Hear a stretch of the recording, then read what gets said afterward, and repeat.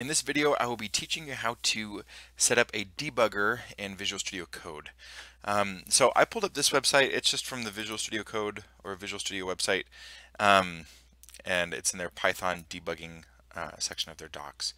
So I just searched for set up Python debugging in Visual Studio Code, and this was like one of the first things that came up. But you'll see that Visual Studio Code has a native debugger that you can use while you run your files. And there's something called a launch.json file that will have configurations to say what you want to have happen when you run your debugger. So let's go ahead and look at this. So here's my checkpoint from week 1. All right.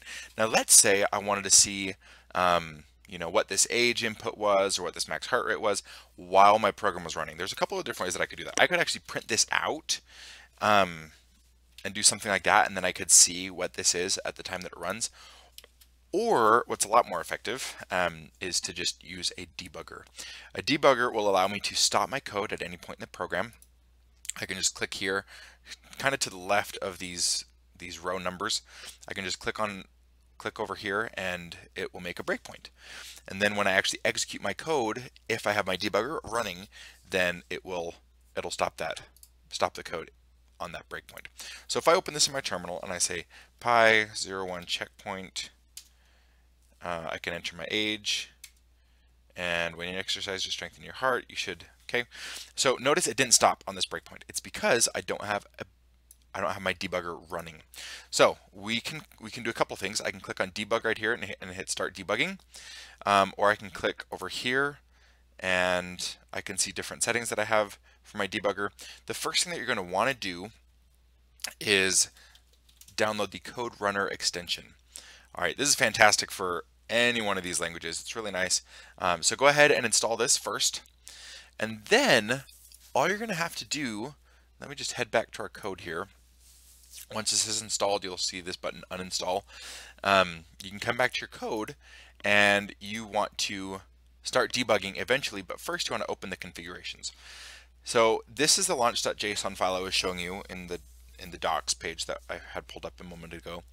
And you can have multiple configurations here. So if I went to debug, so like if I clicked over here, you can see I have these two different options. I have this Python current file integrated terminal, and my other one GDP launch CS124.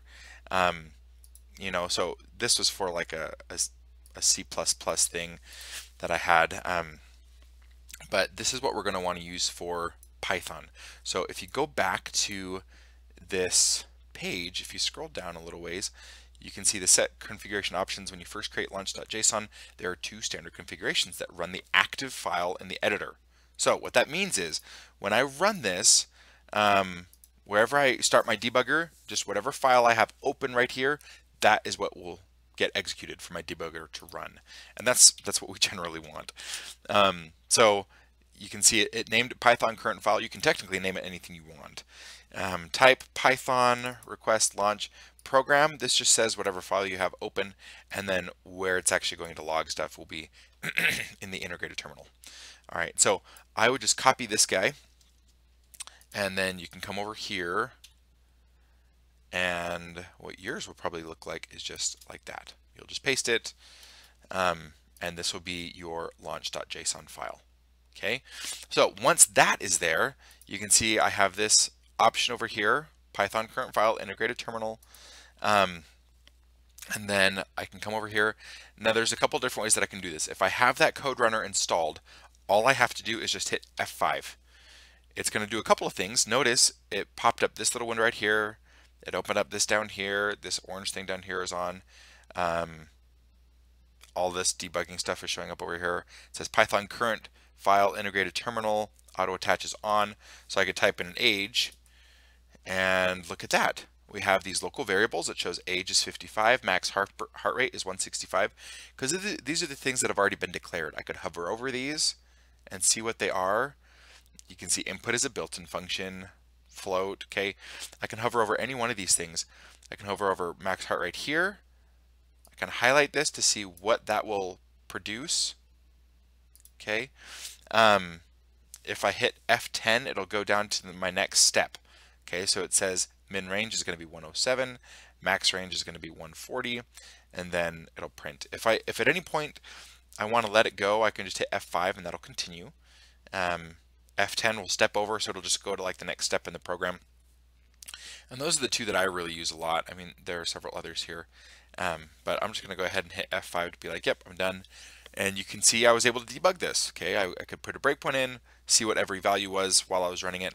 Now with a simple program like this, it doesn't really, you know, a debugger might help with something like this, but also you could easily do just like a simple print statement or something to see everything that we just saw. When you get into more complex programs that deal with lists and tuples and dictionaries and things like that, it can be really helpful to have those things just printed up right here, and you'd be able to like click on them and walk through them while you're running your program. It's really nice. So again, just a little bit of review. If I want to debug, I can just hit start debugging. There is a shortcut. I can just hit F5. As long as you have this configuration in your launch.json file, then it will show up right here as a way that you can debug. If this is your only thing, then anytime you hit F5, it'll just default to that, and it'll just debug whatever file you currently have up. So if I have this up and I just hit F5, it'll go ahead and run this program, and it'll stop that on whatever breakpoint I had it stop on. Okay, so I hope that this is helpful in getting you started. I will be sure to include this code and this link. You can see if you look through here, there's a lot of different things that you can do. But for the purposes of this class, that's really all I'm probably going to have you guys worry about, is just having that that launch.json set up so you can just debug your current file. Yeah, so I'll be sure to include those in the comments of this video. If you have any questions, please let me know, and happy debugging.